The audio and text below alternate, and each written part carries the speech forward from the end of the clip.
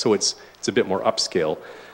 Cabins in rural settings on farm stays, but not B&Bs on farms. We're definitely not promoting that. B&B is more of a lifestyle choice in some cases rather than a viable choice for farmers.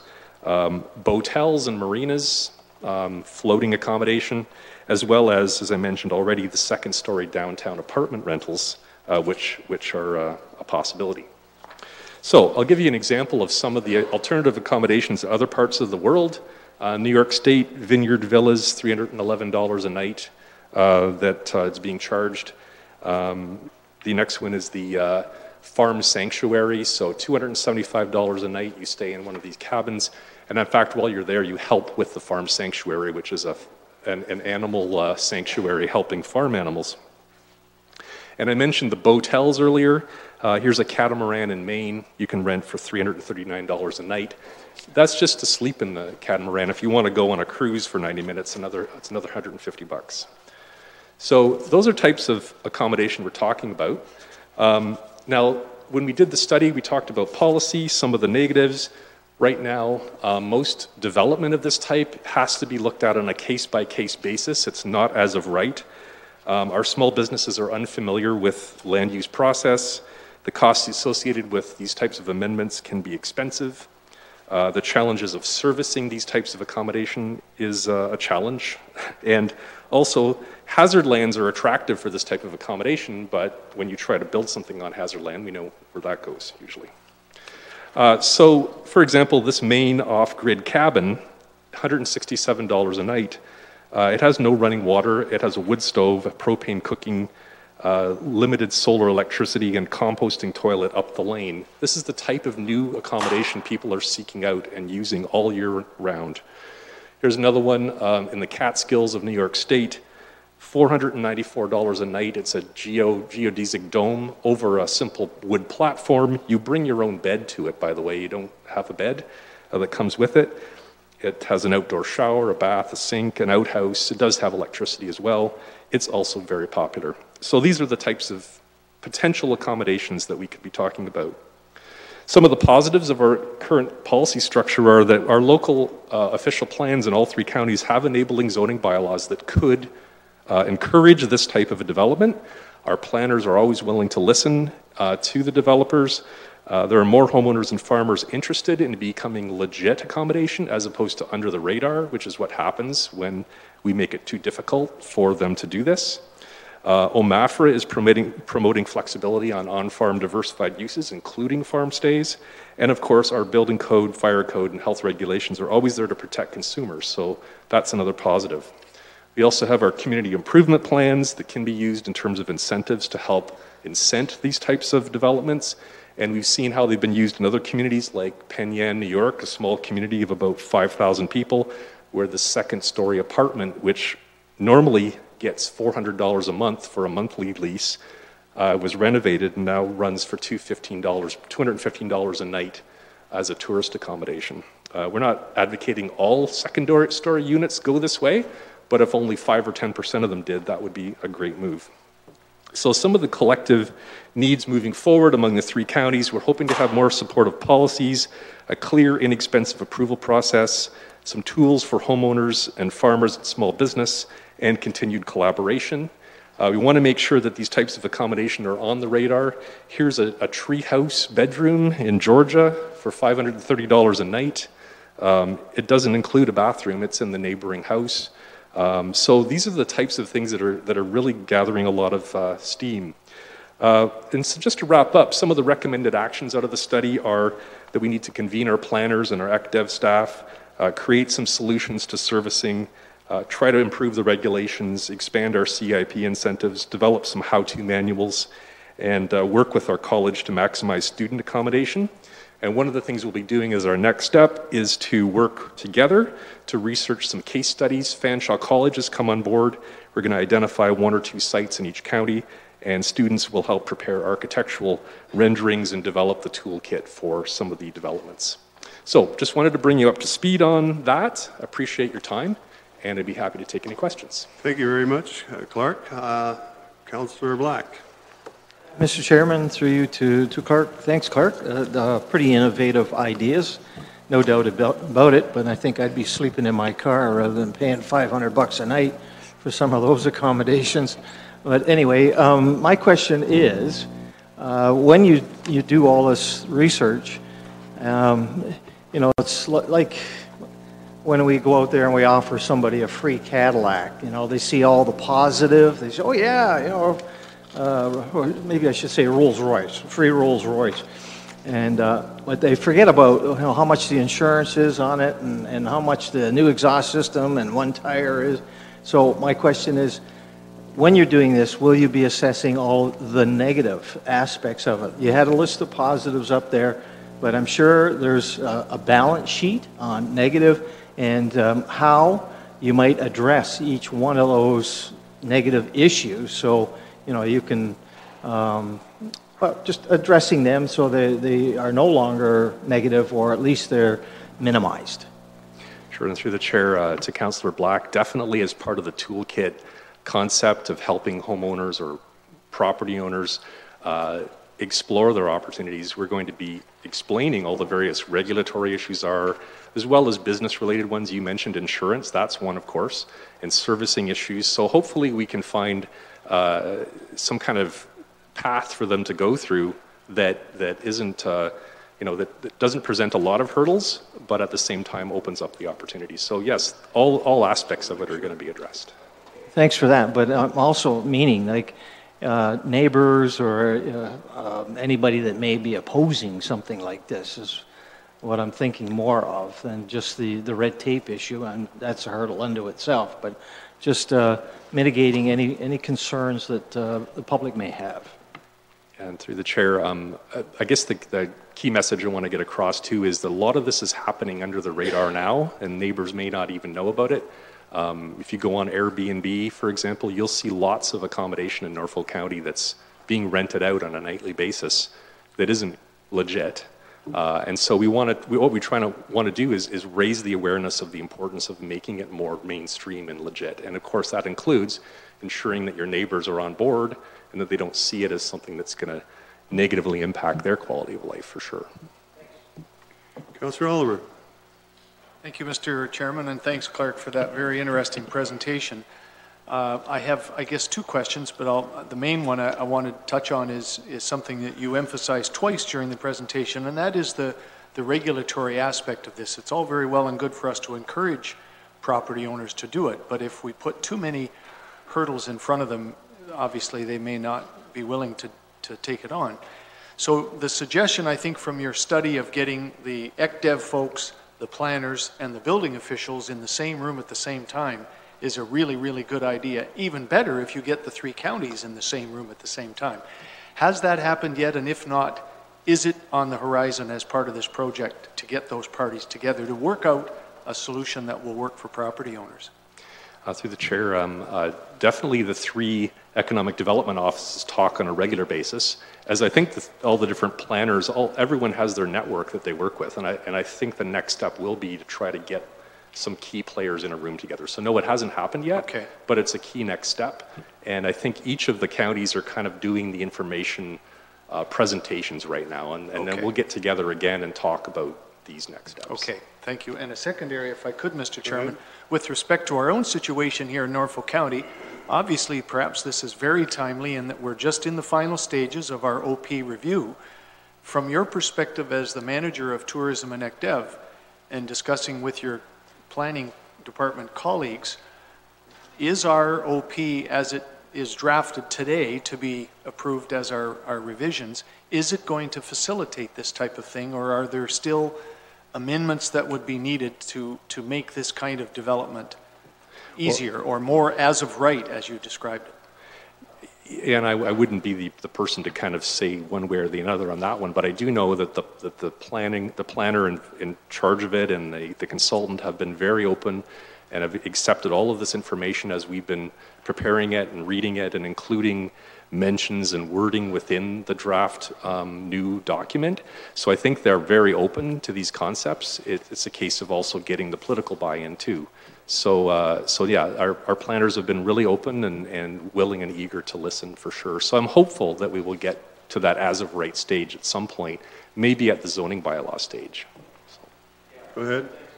Sorry to belabor the point, but I know Chris is listening to this, and I know he and his staff will be very supportive. So perhaps at our special OP meeting this coming Thursday, one of us will ask that question, or staff may bring it up proactively, because I think that the timing is really, really good for us to be considering trying to make this a new opportunity for people in our county. Thank you. Councillor Columbus. Thank you, Mr. Chairman. A couple of questions, Clerk. How many of these do you anticipate, say, to get started? How many would you anticipate to be in the county? And would you need a minor variance to go through the process to activate the application? Yeah, through the chair, I really don't. It would depend, as I said, on the case, right, on the property, and depending what the zoning is on the property, that type of thing. So part of what we want to do through the toolkit is to kind of clarify some of those things so that it isn't cumbersome or too complicated for a farmer, for example, to want to put up a cabin, you know, to have some of those questions answered. In terms of the number, you know what, like we mentioned, you know, it would be great to have a 10% increase in them. So we're talking, you know, if even we could open a couple of dozen things over the next year, whatever it may be, that would be great. So we're not trying to pin it down too much. We're just getting the word out and getting people thinking about it and getting the wheels turning. Okay, thank you for that. And you mentioned that the planners were listening, but is the building and bylaw division with the building code type thing and the health unit, are they listening to what you're planning? Yeah, we work really closely with both the health unit and our building officials, and they're always open to talk about things and make sure that they're safe. That's the main reason, because you don't want visitors to come to your community and you know, not be safe. So they're all willing to talk about it and make sure that it complies. And I think that's part of the issue, is just you know, trying to get rid of that confusion or try to combat the feeling that things are too complicated. I think if we can not dumb it down, that's not the right word, but if we can try to clarify things a bit and make people understand that it may not be as complicated as you think, then that'll go a long way to helping out. Thank you. Councillor Black. Mr. Chairman, I thought I just looked over into the audience and saw Mr. Castellani cringe a little bit on the assessment aspect of it. Would that have to be addressed? Assessment? Yeah, I would assume our treasury folks would be the experts on that, and assessment as well. It would be like, you know, having a B&B in your home, or, you know, it's not like this is a new concept. This has happened in many, many jurisdictions. So I think there's a way to figure it out. I mean, all aspects of doing something like this on your property need to be looked at. But like I say, we don't want to turn it into something that becomes so complicated that it you know, confuses people, for sure. Councillor Brunton. Thank you, Mr. Chairman. Clark, I asked you this question at LPRCA the other night, and that was, have you asked for some form of wording in the OP that kind of covers this off? Have you dealt with that part of it?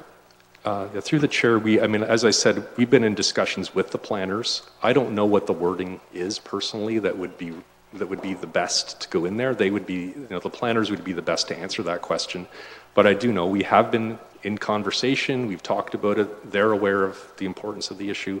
So I'm hopeful that wording will be, you know, positive because I don't know technically what you need to have in the official. Well, you've asked them to provide definitely, something. yes. And we've been talking about this for months. So will we, on, I think, what is it, Thursday, we're meeting with staff, or will we see some form of wording in there that you've asked for? I've seen the words accommodation and different things mentioned in it. So, I mean, it's worthwhile asking, but I'm sure they can respond to your questions on that. Okay, and the other question for me, Mr. Chairman, you kind of touched on it, that this is going on now under the radar, and I would assume there's a lot of it going on as a cash business, not anything where people want to get into rezoning or official plan amendments, things like that, because it's all of a sudden all the the barriers go up for cost and so forth, and income tax, you know what I mean? It's all, so I would think, use the word, the underground economy will flourish if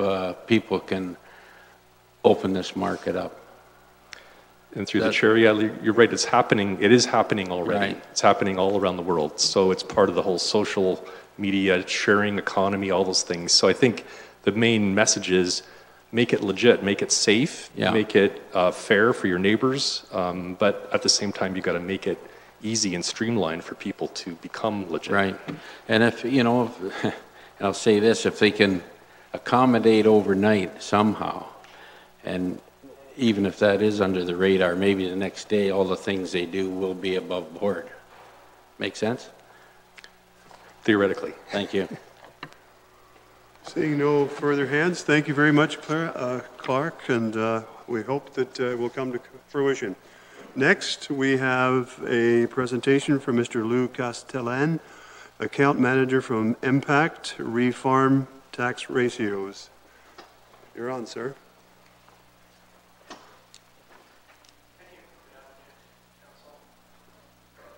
There we go. Thank you, Councillor. Good afternoon, and thank you for inviting me here to discuss the farm valuation. So I'm going to, yep, there we go. So I'm going to reverse this back to the original starting slide here.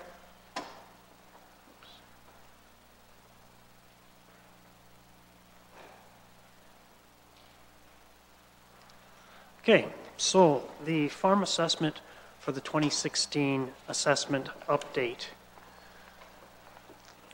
One of the most important factors for MPAC is that everything we do is legislated, and farms is no different. So under Section 19.5 of the Assessment Act, it says that farmland and farm buildings will be valued using sales of properties that are sales of farmland to farmers.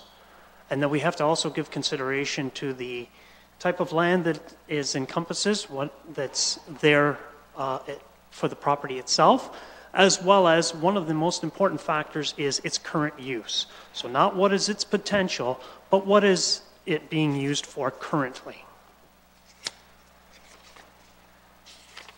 So in consultation with the municipal as well as industry stakeholders, MPAC was challenged through the special purpose review to review also the assessment, the 2016 assessment update in how we actually value farms. So in order to do that, we have to take a look at our sales investigation process.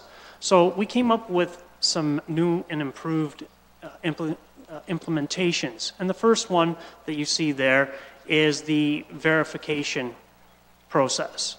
So what we did was we've sent out to all new owners a standard letter, as well as a questionnaire, and on a monthly basis, and that way we can capture all of the information to ensure that these properties, once sold, are still being used as farms. We increased the sales period from 3 to 5 years to 6 to 8 years. So that meant that we were looking back to 2008. And in doing that, now we can create greater market evidence to support the valuation that we're establishing. And ultimately, at the end there is the geographic area. So we're looking at areas that are comparable and more similar to one another. We had originally 228 economic neighborhoods for farms across the province, and we reduced it down to 167. So what are some of the things that we're looking for when we do these investigations? Well, we want to ensure that the purchaser, are they actually a farmer? What were the conditions involved in the sale? What about the chattels? Was there anything in that sale price that we should be looking at? Equipment, quota, crops or livestock, and the use of the property. Is it continued to be used as a farm? What are some of the things that we review? Well, we contact the owner, we do a property inspection, we verify through aerial photos, we examine the deed to make sure that all the information is proves that what we're looking at is a sale of farmland to farmer, and confirmation of ownership that the farmer is actually one of the farmers. So what goes into the actual farm valuation? Well, the farmland, if there is a residence and the residence land, the farm outbuildings, and other buildings. So let's talk a little bit about those. So farmland. So MPAC is using, as I've mentioned, farmland to farmer sales. The assessment of the farm is not based on its potential use, right? It's based on what it is currently used as, and in this case, it would be a farm. The farmland classes are from 1 to 6, 1 being the highest and being the most fertile soil. And the other factors that are considered are climate as well as location, and this is included in the farm tax class category. The farm outbuildings themselves are valued using MPAC's agricultural cost guide and are valued as the replacement cost new less depreciation. And it qualifies for the inclusion in the farm property tax class. The residence itself does not qualify for the farm tax. It goes into the residential tax class, and it's valued using the replacement cost new less depreciation. Now the residence land, there's 2 scenarios here, and in both cases they does fall into the residential tax class, not the farm. So the first being, if the land is, or if the residence is occupied by the farmer or a tenant farmer who's farming that property, then the land underneath that that residential land is valued using the highest rate per acre for that farm. So if it's class 2 land and it's 7,000 an acre and there's 2 acres that are being used residentially, then that would attribute to 14,000. The second scenario is, what if that 2 acres is occupied by someone who's not a farmer? They're a non-farmer, they just bought the 50-acre parcel and now they occupy it and they rent out part of that. The residential portion of that land is valued on a rate per acre that is determined on what the overall value of that property would be residentially, and then we determine what that rate per acre would be. So if we were going to do simple math, if the property was 50 acres and it sold for $1 million, that would be $20,000 per acre, and for those 2 acres it would be $40,000. Other buildings. So these are valued using the replacement cost new, less depreciation as well. And it too has 2 different scenarios. The first being if it's value added. So if it's contiguous with the farm itself, so it's being used to sell the product from the farm itself, the land underneath that building would be considered farmland, and it would be the highest land value of the highest land class for that land. The second being dual use. So in this case, the secondary use in that case would be, there'd be part of the property would be farm, the other part would be unrelated to the farm whatsoever. And that would have the associated commercial or industrial land valuation along with it. And these 2 do not qualify for the farm tax classification. So in accordance to the Ontario Regulation 282/98, which is further to the Assessment Act, providing a little bit more clarification, the farm property class is identified, but it all falls under the umbrella of residential property class. So if it is not or does not qualify in accordance to OMAFRA, or they are no longer part of the farming, then it goes automatically to residential. So the 2 examples there is the residential property class, quite simply, the residence land, and any other buildings, they get the residential tax rate. The farm, on the other hand, if they have met the eligibility requirements of OMAFRA, would be in the farm tax class rate. And typically that's taxed at 25%.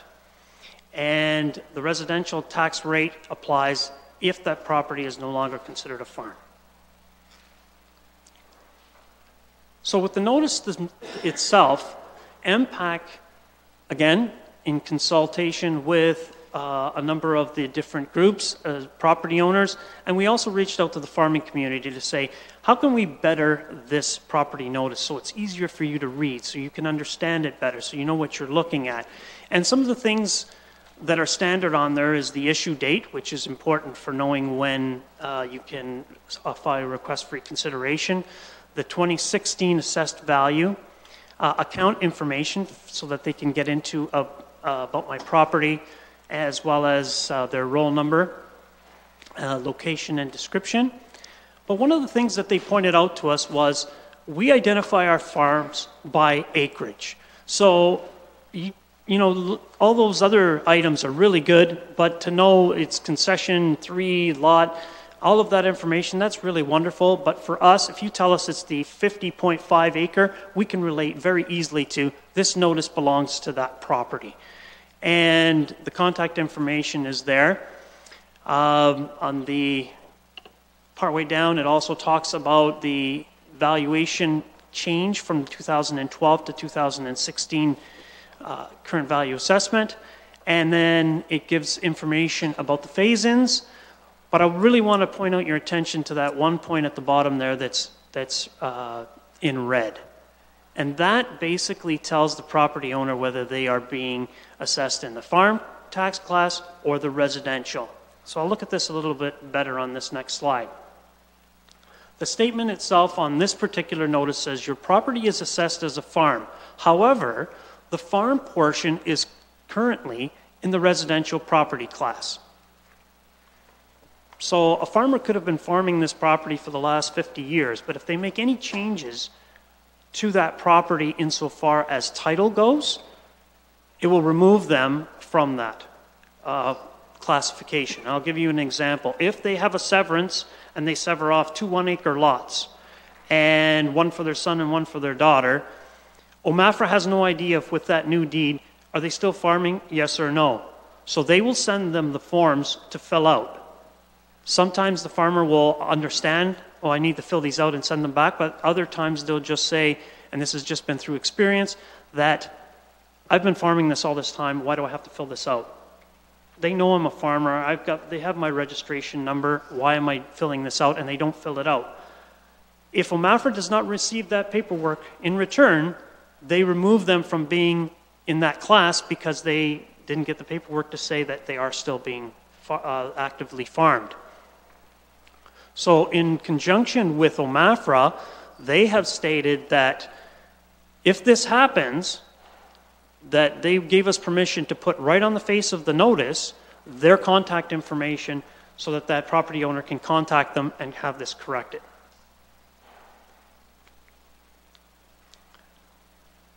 Another part of the notice is that it shows it talks a little bit about the 25% residential rate that is applied for the farm property tax rate program.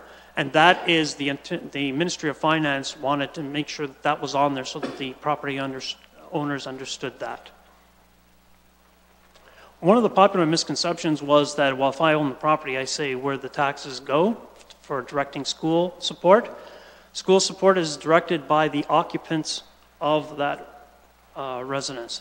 So that was one of the other parts of the notice that they said, well, you should really put that on there so that all property owners who have farms know that.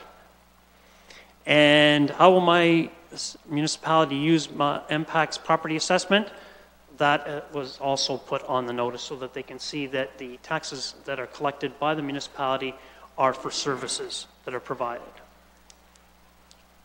So who are the experts, really?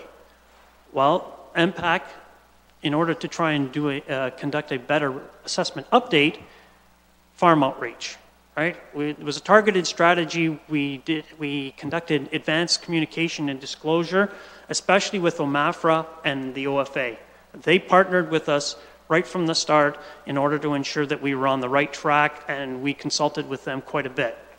But who are the other experts? The farmers themselves. So what we did was we go to the farm conferences and the trade shows. Who better to talk to about a farm than a farmer? To date, we've over 40 farm-specific outreach events have happened. So the market trends. So MPAC, again, looking at not just our own information and reaching out to all of these different organizations, we also check the reports that are put out by the third-party experts. So in this case, we reviewed what did the reports come from Valco. What did they say about the values? And it validated that we were on the right track and that our values were accurate. Farm Credit Canada, this is their 2015 farmland report. And you can see even in 2015, there was still a 6.6% increase. But if you look at from the 2012 through to the 2016, which is the 2 base years that MPAC was responsible for, that's a 65% increase in farmland rates. So what are some of the driving factors that are causing all of this? On this slide here, you can see, I'm not going to read them all to you, but you can see there that the low interest rates have a very heavy bearing on this. More land is needed. Farmland sales continue to rise, and lower priced land available in the Northeast. So let's talk about this geographic area and this neighborhood, this farmland neighborhood. So for this one, you can see on the map itself, we have Norfolk in the bottom left, we have Haldimand, and we have Brant County. So it appears that Highway 3 being the division line there, south of that, we are looking at 9,200 an acre. So the different colors, schemes, and it's difficult to see on that screen, but the different colors, the darker the color, the higher the value. So for Norfolk, it's 9,200 an acre, except that northwest quadrant there, where it is at 11,175 per acre. And that is for Class 1 farmland. The circles there that indicate a percentage, that is the percentage increase from the 2016 tax year to the first year of the phase-in, which is the 2017 tax year. So that's only showing you the 1-year increase. I know I've spoken to you about my property before, but I'll just go through quickly as to show you what's happening here for the farmland information. The market trends, without even logging in, if you went to About My Property, you could find the market trends for anywhere in the province. Once you click on the market trends, it'll come up and it'll ask you what property type do you want to investigate. You would click on whichever one it was. In this case, we would click on farms, and then it asks you what municipality do you wish to have displayed. So you would click in Norfolk, and it would bring up Brant, Haldimand, Norfolk, and it would show that. If you wanted Wellington County, you would type in Wellington, it would come up. Oxford County, that would come up, and it would show you that information. For the purpose of this example, this is Wellington County, and it shows you this is what will be displayed once you've selected whichever municipality it is. It'll show you in the map of that area, as well as the rate per acre for Class 1 farmland. As I mentioned before, the darker the color, the higher the rate per acre. As well, as you're going through About My Property, there are interactive videos, there are tutorials. It speaks to how valuation is done for farm properties, residential properties, how the buildings are valued. And once an individual has reviewed it, if they disagree with the assessment, they have the right to file a request for reconsideration, which is free of charge. And That's all in the actual application, so they don't have to change an application to do so. And there are frequently asked questions there as well. So once they're in, they've logged into the application itself, it'll show their property and it'll show all the information. And this is something that we've recommended to all property owners. When you have your notice, go into About My Property and take a look at it and see, do we have the right acreage? Do we have all the correct buildings? Is the number of bathrooms? All of that information is there for the property owner to review and make sure that it's correct. If they select My Neighborhood, which is in the top right-hand corner, it allows them to look at up to 100 properties in their area, so that they can review those properties to see what is actually what's happening in their neighborhood. As well, they can select up to 24 properties that they wish to compare themselves to. They don't have to select all 24, but they have up to 24 that they would select. Once they've selected those, they can download the report, and this is what it looks like. And it shows the subject property as well as all the ones that they wish to compare themselves to. They can download that report, they can print it, and they can save it. There are resources, there are pamphlets, there's the About My Property website. There's also mpact.ca website, which also has the interactive videos and interactive, shows you how to actually use some of the applications. And in this case, we have a farm video here, but it's about 4 minutes and 14 seconds, so you can watch it at your leisure. I'm going to supply Jill with the link so that all of you will have it. It's a YouTube link, so even if you just went to mpact.youtube and typed in MPAC videos, you would see not only the farm video there, but a lot of different videos that would actually explain how assessment is done. And that's the presentation. Any questions? Councillor Black. Thank you very much, Mr. Chairman. Through you to Mr. Castellani. I just wondered, you talked briefly about the request for reconsideration or further along a formal appeal. I just wondered, do you have a figure that tells you how many or what the percentage of farmland is actually appealed? Through the chair, I do. There are currently, for 2017, 89 requests for reconsideration for farm properties. Well, what would that be in terms of a percentage of the total? It is 2%. 2%? And of that, I guess you'd have to look at past information. You wouldn't know right now, currently, of that 2%. But let's say last year or year before it was 2%. Of that 2%, what percentage of that 2% are actually lowered? Through the chair, it all depends on the actual circumstances of that property. Especially now with About My Property, people are going in and they're showing that I have 23 buildings, but I only have 12. And it could have been old barns that they've removed and haven't notified MPAC. So that in those instances, we have to correct those. But if there's no other market evidence, then it would be upheld. So to actually say of the 89 that we currently have, 50% would be changed, it would be too difficult.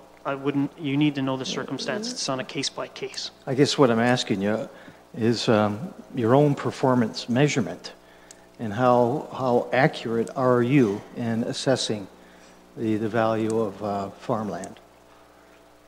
Through the chair, I don't have the actual number itself, but typically are looking through some of the information that we have on record. It's usually about 2% to 5%. Sorry? 2 to 5%. 2 to 5%. Okay, that's not too bad. It's like 98 and not 95 to 98% on the other side. Okay, thank you for that. Just another question. I know we're going to be dealing with a report that talks about the possibility of lowering the farm rate from 2.5 down further.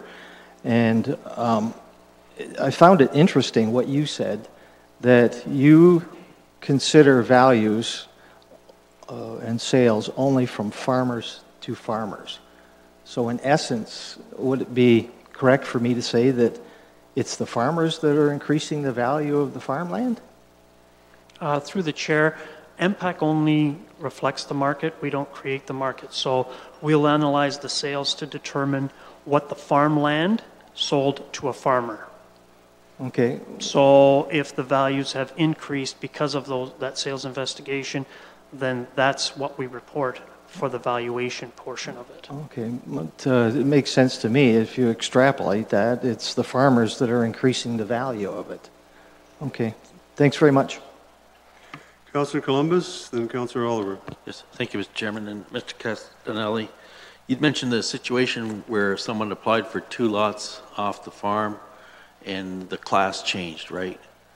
And I've had 2 situations in my ward where someone had passed away, the operator of the farm, and this happened, so it changed title. The person deceased that did all the paperwork and filed all the paperwork, and it turned out that the wife wasn't aware of it, and for 2 years they were taxed at a different rate. Do you find that happen very often when someone is deceased from the farm operation? Through the chair, that's a difficult question insofar as I don't know how many in instances where there's a survivorship situation. I guess it's important to read the paperwork you get in the mail, I guess. The other one is, do you have to be registered as a farm operation, like make that $7,000 per year off the farm to be classified as a farm under your program? Registered through the OFA or the Christian Farmers Association? Through the chair, the determination for farm, whether they qualify for that tax class, is done by OMAFRA, and they have a series of requirements, of which is the 7,000 has to be a Canadian citizen, those types of things. Yes, okay, but it's OMAFRA that makes that decision. Thanks very much. Councillor Oliver. Thank you, Mr. Chairman, and thanks, Lou, for your presentation. My questioning follows up on Councillor Black's in terms of what you told us as part of MPAC's attempt to be fair in this. You verified that sales of farmland were only considered if they were sold to another farmer and continued to be used as farmland. First of all, that's correct. I'm just reaffirming that. Through the chair, yes. Okay. The other 2 things as well were of interest to me when I heard you say them, and that is that you enlarged the period during which you evaluated these transactions. Instead of being the usual 3 to 5, you went 6 to 8 or something to that effect. And you broadened the geographic areas. So if it was just here in Norfolk County where land is selling at a high rate because it's being used for ginseng, that would skew the figures. And so you enlarged the geographic areas within which you made those studies. And first of all, I hope that's correct, that it does reflect what you said, but have you done that for other classes as well, or only for the farmland transactions because of the very significant jump that they've experienced compared to the other classes like residential? Through the chair, we always try to ensure that the neighborhood that we're going to be including for all of the different properties is similar and contiguous, right? So we want to make sure that they're similar in nature. We don't want to compare properties that are not similar, because then one will skew the other. So in your example of bringing it, skewing the figures, we would look at all the sales in this area that would be both, it doesn't matter what type it is, but we would make sure that, was it a farm? Yes. Farmland, and was it sold to a farmer? And we would make sure that we continue to include that sale in our analysis. Yes, I understand that, and I'm sorry, I must not have explained myself very clearly, but the fact that for this particular reassessment from 2012 to 2016, with respect to farmland, you increased the period of time, the history of sales that you analyzed, and you changed the geographic area, you broadened, I think was your term, the geographic areas within which you were making comparisons. Did you do that for all classes of assessment or only for the farmland class this time? Through the chair, for this instance for the farm, and I'm just speaking for the farm right now. Yes. Yes, we did that because we found that we needed more information, more market evidence. So we increased the number of years to review, right? So there's more sales, and we time adjust them to make sure that they're all similar, okay? Now, for other property types, like you mentioned, Like residential, okay? We look at that. So if we have new subdivisions coming online, does that market fit with the old or an original neighborhood, or do we need to create a new neighborhood? So yes, MPAC looks at all of those factors for the residential as well as the farm. Okay. We always have to make sure that our farm, whatever our neighborhoods are, that they're similar in nature. Right. Okay, thank you. Mayor Luke. Thank you very much, Mr. Chair. Lou, thanks for your presentation. Quick question. Someone, and I'm not sure, I cannot recall who, but someone told me that if we were to lower Class A, if we were to lower farmland from a 25% assessment down to, say, 20, that we cannot raise it, we can only lower it. Do you know if that's true? In other words, we couldn't drop it to 20% this year and then next year raise it from 20 to, say, 23. Do you know anything about that, or was I misinformed? Through the chair, that's, MPAC has no jurisdiction over the tax rates themselves. That's governed by the Municipal Act. Okay. So I'd have to go to the Municipal Act. Thank you. I have a question. With some of your early slides that you talked about equipment and quota and a bunch of other things.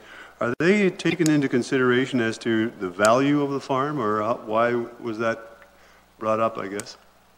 Through you, the chair, the reason that that's brought up is to ensure that the value of that, or the sale price, what does that actually include? Is it just the land itself, or is there anything else that we need to consider?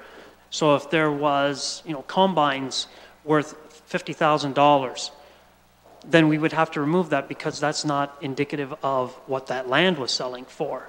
So what we're trying to do is look at that sale price and ascertain exactly what it included. Okay. Thank you. Councillor Height. Thank you, Mr. Chair. Through you to the deputation.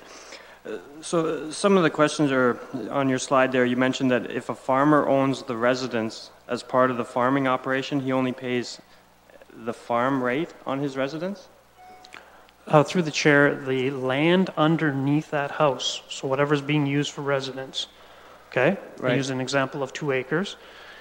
That would be the best farmland rate per acre on that property. So if it was Class 1, it could be the $9,200 an acre, right? So it would be $9,200 an acre for each of those 2 acres. Okay? Okay, yeah. But if it was a non-farmer, we would value the entire property as if it were residential. Yeah. So if it's a 50-acre parcel, what would a 50-acre parcel be worth? And then we would then determine what the rate per acre would be, using that method, and then applying that to the 2 acres. Okay, so for the farmer himself, you would value the land as the farmland, and then his house and buildings, you would come up with some type of figure on what they're worth? Yes, through the chair. Floating on the land, I suppose? Through the chair, those buildings would be the replacement cost, new less depreciation, okay. In both examples. Okay, thank you. And further, Chair, to that is, so say a farmer owns one farm and he's looking to buy another farm. And when he does, there's a surplus dwelling on there that he doesn't want. So what I find at County Council here, we don't allow them to sever that surplus dwelling off, so now they have to pay a residential tax on a house that they don't want. Is that correct? Through the chair, if it's not being used in conjunction with the farm, then it would be in the residential tax rate. Right, so they're paying full residential on that surplus dwelling that they don't really want in the end. And then my last question would be, you mentioned you increased the range of the farm sales to come up with the figure. But by doing that, you've looked back further in history where farmland would have been less. Because as we know, housing, all values have risen in the last 8 years or 20 years for that matter. But did it actually lower the price if you were to compare your 3 to 4 window snapshot to your 6 to 8? Through the chair, all those sales would have been adjusted to a point in time. Oh, I see. So you'd like an inflationary figure? That is correct, and we would look to the records such as I mentioned, the Farm Credit Canada. Okay. We would look at things like that to determine, help us with our time adjustments. Yeah, that makes sense. Thank you. Councillor Oliver. Thank you, Mr. Chairman, for allowing a second question. Councillor Height just twigged something else in my mind, Lou, from your presentation, and this deals with the value-added buildings. You explained to us that the actual farm buildings are assessed as part of the farm rate at 0.25 of the residential, or they're assessed that way, but a value-added building. So in other words, we've made a really big deal here in this county of trying to encourage our OP and other documents to encourage added value activities on the farm, such as wineries or, as per Clark's presentation, perhaps overnight accommodation on the, etc. And those are legitimate farm-related activities. So why wouldn't such a building, a value-added building for the winery or for the retail sales within the winery, be classified as a farm building as well? Unless I misunderstood. They should be assessed the same way that the barn where they store the hay is assessed, given our trend in Ontario of encouraging more value-added agriculture. Through the chair, the land itself underneath that building is the value per acre is using the farmland rates for that property. Okay, but I'm talking more about the buildings themselves. You described the buildings on a farm as the farm buildings and then, quote, other buildings. Right. But does that include a building repurposed or built as a value-added part of the farm operation? And I'm sorry if I'm confusing you, but it seems to me that a building that's being now used as part of a value-added operation on that farm should be assessed the same way that a traditional barn is, or a pack barn for tobacco, or a bulk kiln is as a farm building. And is that not the case, I guess, is what I'm asking. Through the chair, if it's a commercial enterprise that's there, they're selling their product, then of course, then it gets the commercial. Well, but there's where I guess I disagree with you. You say if it's a commercial enterprise, it's a value-added farm business. So it's a farm-related business still, selling the products of that farm. So why does it have to be assessed as commercial and not as an agricultural building, I guess? Through the chair, if I can get back to you with a full response from looking at some of those, because I don't have that here in front of me. I'd like to see what the wineries, see exactly the classifications, and I can give you a more fulsome answer. Okay? Thank you very much. I guess that's the end of questions. So thank you very much for coming and enlightening us. Thank you. Thank you.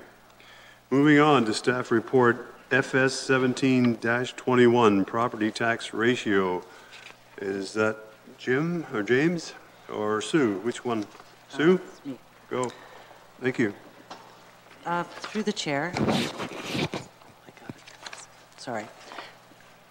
Through the chair, I'd like to explain the report a little bit.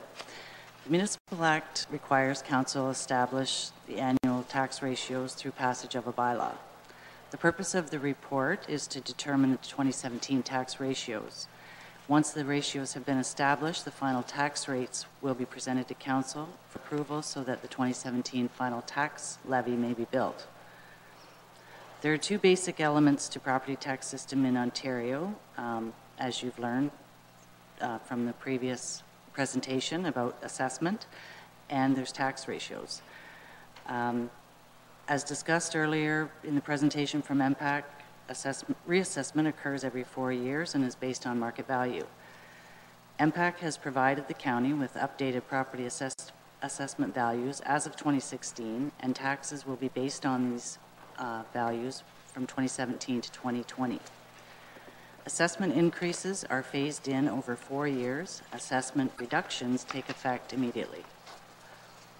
A misconception of reassessment is that a rise in assessment value automatically translates into more revenue for the municipality. Municipalities do not get any additional tax revenue as a direct result of reassessment, but rather reassessment results in a redistribution or a shift in tax burden. It's inevitable that shifts will occur as a result of any reassessment. Depending on the market conditions, the value of certain types of property will increase at a faster rate than others. For example, in previous reassessment years, values for waterfront properties in Norfolk County increased significantly as a result of increased sale prices of homes and cottages along the lake. As this report outlines, in the recent reassessment, Norfolk County's farm and managed forest assessments increased the most out of all property tax classes. The assessment regime we have today was part of a provincial tax reform introduced in 1998. Reforms were intended to level the playing field across the province by ensuring that all properties were assessed consistently. Prior to 1998, businesses were taxed based on a realty and a business tax. Farms were taxed at the full residential rate, and farmers applied for a farm tax rebate. When market value assessment was introduced, among other things, the separate business tax and farm tax rebate program were replaced by tax ratios with specific ranges and limits depending on the property tax class. The residential tax class is a benchmark, and all other ratios are expressed in relation to that ratio. As an example, I put in the report, the current commercial tax ratio is 1.6929, meaning that for every dollar a residential property owner pays, commercial property owner pays $1.69. Likewise, for every dollar a residential property pays, farm property pays 25 cents. As indicated in the report, the tax ratios in Norfolk have not changed since 2001. Setting tax ratios has a direct impact on the apportionment of property taxes across all classes. Recently, farm associations have been lobbying municipalities to reduce the farm tax ratio to lessen the impact that increased farm values will have on their property taxes. The competitiveness of the property tax ratios relative to the treatment of that same class in neighboring jurisdictions should be considered in determining if tax ratio adjustments are warranted. Most municipalities have a farm tax ratio set at 25%, and our research indicates that the majority of municipalities have not reduced the farm tax ratio for 2017. Counties of Elgin, Dufferin, Oxford, Lambton, Grey, Prince Edward all remain at 25%. Chatham-Kent has a farm tax ratio of 22%, but that was not done in 2017. It's been reduced for several years now. Haldeman County and Brant County have yet to set their tax ratios, but we reached out to them and were advised that their recommendation will also be to remain at 25%. The tables in the report give examples of the shift in burden that would result by lowering the farm tax ratio from 25%.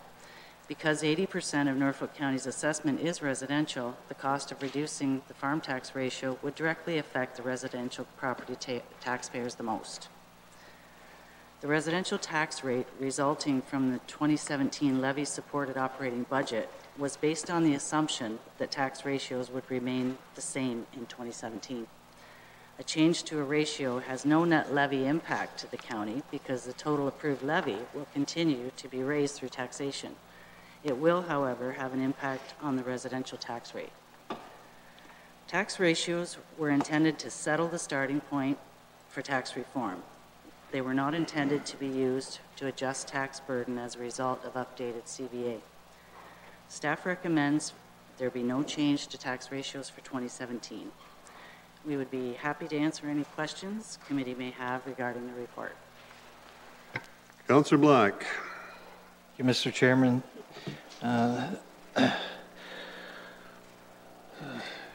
I'm just wondering, if we do reduce the rate from 25 to whatever, 24, 23, 22, would we have to notify the rest of the taxpayers in Norfolk County that their taxes will be going up as a result of this shift? And how much would that cost for that notification? Go ahead. Who's going? Go ahead. There's a two-part answer to that. One is I don't think we'd have to notify because there's a whole bunch of journalists over there who are eagerly taking down what we're saying.